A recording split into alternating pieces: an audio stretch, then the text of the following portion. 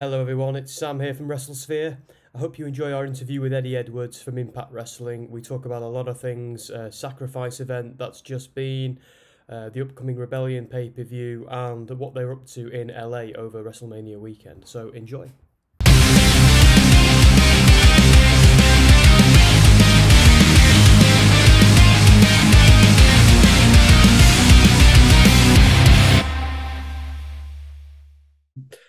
I think the first thing I'd like to ask you at the moment is, so if we're watching you on TV recently, you've got stuff going on with PCO, who the French-Canadian Frankenstein, a man who cannot be killed, and many places have tried, and many people have tried.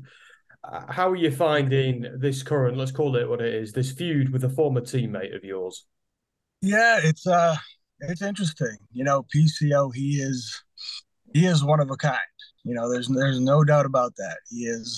He is a monster, and the things that he does in and outside that ring it's mind blowing, for me. But to be able to, you know, to get to where we are, we started off as teammates, and things don't work out, and here we are going toe to toe. I'm continuously trying to end him, bury him in the desert, hit him with cars. I'm learning that he can't be killed. But in due time, I have faith that that will happen. But you know what? I'm enjoying it. I'm enjoying beating up PCO. He's a fun guy to beat up. So you're also still hanging out with Kenny King. So it's almost like the remnants of Honor No More still exist. So I want to know, was Honor No More a mistake? I don't think it was a mistake. We just didn't accomplish the goal that we wanted, which in the end was going to be me winning the world title from Josh Alexander. That didn't happen, but everything that led to that moment, we accomplished the goal by getting me that match. That was the goal. And I'll take responsibility. I was the leader of the group. I dropped the ball. I didn't win that world title, but in no way was it a mistake. And then, things happen, people move on, and that's just how professional wrestling is. And I get that. But I would not, if I go back and do it again, I would. This time I would just win that world title. I know what I would have to do differently. That's all. I think, though, because I've seen him do it before, do you not think Eddie Edwards is capable of winning the world title or even the X Division title without any help? I've seen you do it. Yeah, for sure. For sure. I think, that's going to be my next goal, add some more gold, do something different. I'm confident I know what I can do in the ring. For with Honor No More, it was more about, it was a group of us, a group of friends, a group of like-minded individuals who have been, screwed over by professional wrestling. With those guys coming from Ring of Honor, the at the time defunct Ring of Honor, who were just left out in the cold, got them into Impact Wrestling, and it's no secret that I thought I was overlooked and a bit disrespected by the Impact front office by not getting that world title shot against Kenny Omega or Christian, whoever it may be. I bled Impact wrestling. That was I wanted to be. I was the heart and soul of Impact Wrestling, but you can only take that abuse for so long, and things had to change. And by bringing them in, that forced things to change and gave me a different outlook on my professional wrestling career as a whole, as well as within Impact Wrestling. That's a good answer. You got me there. So Impact is building to three events by my count at the moment. So first we've got Sacrifice on the 24th, I believe, if that's right. I'm looking forward to that. Be watching that again on Impact Plus. For those in the UK, I just want to quickly let people know about that, so we can watch that on YouTube. And you guys a month or so ago teamed up with Dazen, I think that's how you pronounce it, isn't it? Specifically in the UK, Canada, and places like that. So I want to ask you actually, what's it like now, knowing Impact is just more accessible than it's ever been before? That's a great thing. Yeah, it is great. Like you said, for a while there was issues where people would they want to watch Impact, and some fans would say it's tough to find, or we can't get it here or there. But at this point, like you said, we got we're putting it up on YouTube. We have the Zone. We have in the States we have it on our pay-per-view on Impact Plus and all that. So the more accessible we are, the better it is, not only for us but for the fans. For so long, I think we didn't have the fan base that we wanted because people weren't. It wasn't that easy to tune in and find it. But now Mm. that we, whether it's fans who are coming back or whole new fans who just want to give Impact a shot, now they can tune in and see what we're all about. And I'm confident that once they tune in, we will have them hooked and they'll be on, they'll be a part of our fan base going forward.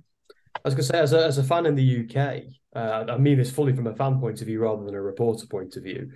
So I'm breaking my own kayfabe for a moment. But the YouTube thing, the Impact Plus is a big deal for me because it means like YouTube's on everything. It's like smart TVs, iPads, phones, and I love that. So I love the fact that I can start watching on my iPad or then go downstairs and start watching on the TV that, and carry on from where I was because it's my YouTube account.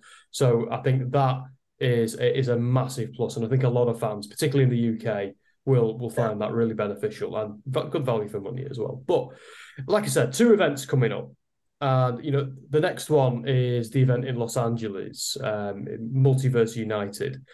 Anything on the card for you as of yet? Yeah, I'm in an 8-man tag match where PCO will be on the other side. So we'll be continuing that war. This will not be ending anytime soon. Sami Callihan's involved as well. Kratos, Joe Henry. I forget the other couple that are in there, but 8-man tag match. So I will be on the card. I will be in LA. I'm looking forward to that. Those weekends, those shows are always something different. We get to have these matches. Last year I got to wrestle Ishii, which is a match that I wanted to happen, and I was able to do that at the Multiverse last year. So this year there's a whole bunch of matches that will be happening that, a couple of years ago people never thought would happen. So we get to, check those off the bucket list and do something different. And I'm looking forward to that. Looking forward to getting back to LA, and, we're doing it in the building that PWG runs, which is PWG. Special place in my heart, of course. So it'll be nice to get back out there and do something out in LA. How are you going to handle being in the ring with, first of all, you've got PCO to contend with, which is hard enough on its own on any given day. And then you've got Sami Callihan. And let's be honest, you and him have got a lot of history. So yeah, my guard hell on earth. Yeah, my guard will be up. That needless to say. Maybe the guys on my team, the other guys, maybe they do most of the work. I'll see how I feel that day. I'll see the mental state of PCO and Sami at that point as well. I can imagine your wife isn't very happy about you stepping into the ring with both those guys at the same time. At this point, I think she expects, craziness at this point. She gets it. Fair enough. She's been in the business herself for a long time as well, I suppose. So moving past LA, which obviously will have an awesome atmosphere. Me and the Wrestlesphere guys, we were going to go because we're in LA that weekend as well, but we just weren't quick enough with tickets. Maybe next year. When you come back to the UK, we'll be all over that, I assure you. So let's talk about Rebellion. Rebellion's the big pay-per-view. That's the big one now. With LA out of the way, that's the Impact's big premiere pay-per-view coming up next. Can you give us any indication of what you might be doing on that card? It's going to be one of those things, see where the cards fall. Let's see how, Sacrifice plays out, see how Wrestleverse plays out, and kind of go from there. Like I said, this war with PCO, it's probably not ending anytime soon. They announced it's Kenny King against PCO at Sacrifice. So he'll be, Kenny's always got my back, so he'll be doing that at Sacrifice. And we'll kind of see what happens. Regardless, I will be a part of that show. I'm looking forward to that. Like you said, Rebellion is the next big one. It's one of our biggest of the year. It's in Toronto, our big return to Toronto, which is great. We're slowly adding these international trips, which hopefully means that we will be returning to the UK sometime soon. I have my fingers crossed. I'm hearing rumbling. So let's just hope and pray that happens sometime soon. I remember I was sat in front of Josh Alexander a few weeks ago. I was talking to him face to face, and I couldn't get anything from him about that. So I'm glad that you've given me a bit of hope there. So thank you for that. I can't get anything from the champ. But so let's just talk about now. Put the Honor No More stuff aside for a moment. Let's go back to the Eddie Edwards from before that. Impact has been a home to you for a very long time. You've seen multiple eras of Impact Wrestling. The company's had even name changes while you've been there. On a serious note, how is Impact as a home to you? Because it like you said, you bleed Impact. This must be a very special company to you. Yeah, there's a reason. I just re-signed again with Impact. And there's a reason that it has been my home for the past 8, almost 9 years at this point. because, you know, as the front office has changed, as you said, the regime has changed time and time again. But I can honestly say since day one where I stepped in the company, I've always been treated with respect, and I've been given opportunities that I wouldn't be given elsewhere. And I've always enjoyed, especially now, enjoyed the relationship between, myself and everybody in the locker room, and as well as the locker room relationship to the front office, to our creative people, to the people, the higher ups within Anthem. They treat us well. They treat us with respect, and there's this open door of communication, which is such a huge factor in wrestling. Where, if I have an idea, if I want to try something different, I'm not afraid to pitch it. I'm not afraid to ask if we could do something different because, we have that relationship where it is a back and forth, and we all feed off each other. We all work together, which is so important at this point. We're all moving towards that same goal. And Impact has always treated me great since the beginning. And now, I'm happy to call Impact my home. I've always been happy to call Impact my home. And, I've made it known where I don't want to go anywhere else. That's not my goal. I want to help make Impact succeed. I want to take Impact to the next level. I want to be a part of the crew that takes Impact to the next level. And that's always my goal. That's brilliant. I've said a few times to Impact wrestlers when I've been talking to them that Impact is, and it grows month upon month. It feels like Impact's really having a time in the sun at the moment, and I wonder sometimes because if it's wrestling's becoming a little bit more popular again, and people are now going, so like they might watch some New Japan or some WWE, and then they think, look, I'm not full. What else is out there? And they find you guys. Like me, I've been a TNA fan since there was a TNA. So there's nothing I haven't seen in Impact as a fan, and it's great for me because I get a buzz when I see the company doing well. What's that like on the inside? Now that excitement is there. Yeah, I mean, like you said, that buzz. We feel that buzz. We feel that excitement in the back, like especially when there's a lot of hype going into a big event or something. Like you can feel that in the back. We're all on that same level where, like I said, we all have that same goal. So if we start getting a buzz, if there's, we feel like we are getting some recognition that we feel like we deserve and we have deserved for a long time. But if people start recognizing it, it's just going to push us more. And that's exactly what it does throughout the whole company, from the locker room to the front office. When we get that little bit of buzz, we feel it and we want to just keep going forward. It's a great thing. We've been putting in work for a long time and we felt that way. And, we felt we've been overlooked for so long, and we still are to an extent, of course. But, when more eyes get on our product, we feel like we're doing our job, and that's mission accomplished. Yeah. One thing you mentioned earlier about some of the marquee matches that led to the creation of Honor No More with someone like yourself, who's like a day one kind of guy, who is very much a franchise player of Impact, not being one of the people who got the matches against the Kenny Omegas of AEW and people like that. Because this really, really disappointed me because I wanted to see Kenny versus Kenny, and I'm fairly sure you know what I mean. Yeah. So that would have been that was something I was really looking forward to. Would that be something you'd like to have a go at one day? Oh, yeah, of course, of course. I take pride in going out there with anybody. Kenny Omega, he's one of the best there is right now. And at the time when he was our world champion, I would have loved that, and I would love to introduce Kenny to my main man Kenny. That would be great. That was funny because on my old jacket I had Kenny on it, and then Kenny Omega wins our world title, and I have Kenny on my jacket. I'm like, it's my Kenny guy. It's my Kenny that's on my jacket. Yeah, I was going to say I often felt like the introduction of Omega almost meant like the other Kenny of Impact Wrestling needed to be like pushed to the side. I was a little bit frustrated actually. I remember Don Callis once saying on commentary, "Oh, there's Eddie Edwards and Kenny. That's the most notable Kenny in all of professional wrestling." And I was like, "I like that, Don." But yeah, so that's something I'd still very much like to see, just so we can all say Kenny met Kenny. But anyway, that's just me being a bit of a fan. I think what else have we got to? I've got to ask you because there's so much. There's nothing you've not done in Impact. Like there's a lot of guys in the locker room who must have a checklist of things that they're trying to tick off.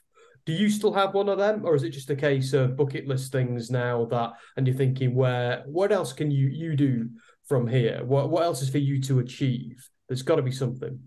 At this point, it's just about testing myself. It's about whether it's in the ring, with new matchups and new opponents, guys that I've never wrestled, or if it's just that creative level where me and PCO did a fight in the desert.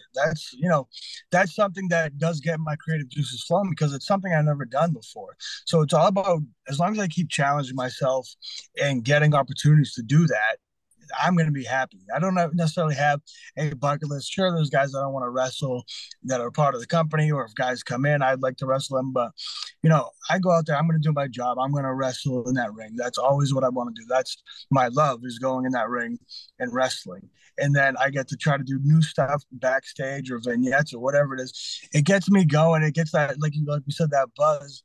As long as I have those creative juices going, I'm happy, and I will continue to do the best that I can. I was going to say, yeah, but thinking back to Kenny, I think Kenny's come back to life more times than PCO. But anyway, I probably should have said that earlier. You mentioned a minute ago people you'd still like to wrestle. So either within the company or without, although there's still plenty in the company you could have a really good program with, which I'd like to see. I'm trying to think who's Macklin, for example. Have you and Macklin ever had a prolonged program? No, we just had a little singles match, and he did some stuff along with Honor No More, a little tease here and there, but nothing too in depth. Do you think that could be a good rivalry between you and Macklin? Because you're both similar characters at the same way, but so different at the same time. Yeah, for sure. I think you do what he can do, I do what I'll do, and I think we'll create something different. He's a psychopath as well, which is fun. We know we can go out there and do some craziness and beat the hell out of each other and have a good time. That's always a fun one. So who else is there on, again, in the locker room or outside of the locker room, who's, because you mentioned Ishii, like who else is on there? Even New Japan's locker room you could bring up. Yeah, as far as for Impact, I've never done anything with Saban, a singles, anything like that, a program with Saban or Shelley, both guys that I've never done that. Guys like Trey Miguel who have really come into their own again. I've wrestled them before, but to do a prolonged, program or feud with him would be great. Chris Bay, guys, Mike Bailey, who I've never wrestled before. It's amazing that I've been a part of Impact for so long, and there's still a lot of matches that I haven't had happen. So, we talk about bucket list, these are things that I would like to happen at some point. And then you look to New Japan, of course, there's the mainstays, the main eventers like a Tanahashi or an Okada, a Shingo, anybody like that. Of course, I'd be happy to get in that ring with and see what we can do out there. There's just, right now, there's just so many. Our locker room is absolutely stacked. And of course, New Japan is out there killing it right now. So there's no lack of options, which again, that's a great thing to have. New Japan's a really good example. So thinking of New Japan, with the awesome relationship, by the way, Impact have with New Japan now, it's so nice to see like New Japan working with all of like the big, except for one, all of the the big Western companies now. It's really awesome to see. But do you reckon you could ever go over and take part in the G1 Climax or something like that? That'd be awesome. And I've learned a long time ago in wrestling, you never say never, and you never know what's going to happen. But, with the relationship, as you said, the relationship between Impact and New Japan, I'm sure at some point there will be some Impact, wrestlers going over there for a prolonged time. And, I'd be happy to go over there. I've, of course, have a lot of love for Japan as a whole, and for Pro Wrestling Noah, going over there for them. So I'd be happy to do that. And just with the product that New Japan is putting out there, that would be a fun thing. I think for anybody in our locker room, I think there's a list of names that we could choose from to send over to represent Impact, and they would do us proud.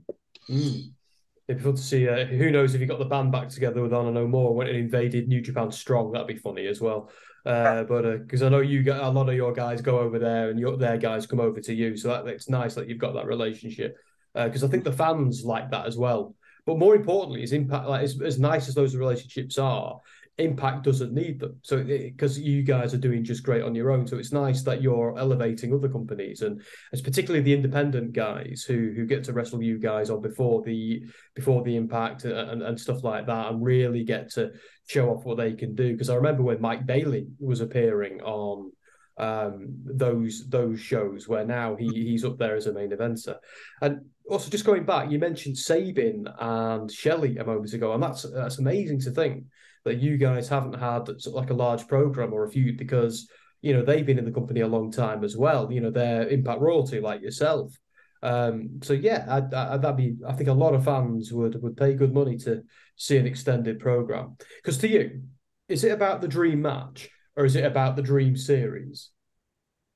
It's tough because that's always a tough question. People, ask about a dream matchup or anything like that, or, as you said, a dream series. For me, it's about the right thing at the right time. It's if say me and Saban, if we could build to this big program and say it's a series of matches, that's something that I would love to do because we could build to it the right way. There's guys, like we said, who I'd like to wrestle, of course, but the dream scenario to me is building it the right way and blowing it off at the biggest show we could. If we could do that, I would be very happy to do that with anybody in the locker room, with Saban, of course. Awesome. So I think I've got one final question for you, Eddie, and I'll let you get back to your family. So again, Wrestlesphere, we were a spin-off of Soundsphere magazine. We were a culture and a music magazine before we branched out and did the wrestling thing. So who is Eddie Edwards outside of the ring?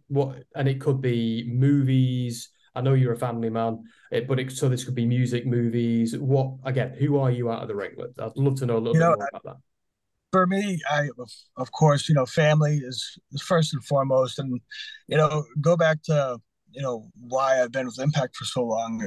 Again, with how they've treated me, and also I enjoy having my time at home. I'm able to turn it off and be home and be that family man and be that Eddie Edwards that is outside the ring. And so family first and foremost. I'm a big sports fan. I'm from Boston, Mass. I love all the Boston sports teams, of course, my Celtics. Me and the wife, we do the same thing as most. We binge watch some TV and everything like that. And it's just about, for me, it's about being in the moment. I like to do a lot of fun stuff with my daughter. We go to trampoline parks, all that stuff. Like, that's the fun stuff for me when it's outside of wrestling. Wrestling's tough. Wrestling takes a lot out of you. And so I like to be able to get home and just have that home life and kind of shut everything else off and just be in that moment. That's very important to me. And I'm able to do that because of Impact Wrestling. I said last question, I lied, because I thought of another. Have any fictional characters inspired your personas over the years, or your persona? Because yours is one long evolution of a persona, as opposed to different ones. Not necessarily one character or one thing like that. For me, I try to take, whether it's quotes or lines or moments from, movies or from TV shows. If there's something that comes across, really cool, it's like, I put that down in my notes. Maybe I can use this at some point. And I try to take it from everything I watch. I remember using like a Mission Impossible line in a quote, in a promo one time. It's just things that click, and it's like, that would be cool to be able to do that. Even if it's the way, something is shot or the way something is lit that I'm watching on TV, it's like, well, that would be a cool look for a promo or for a vignette or whatever.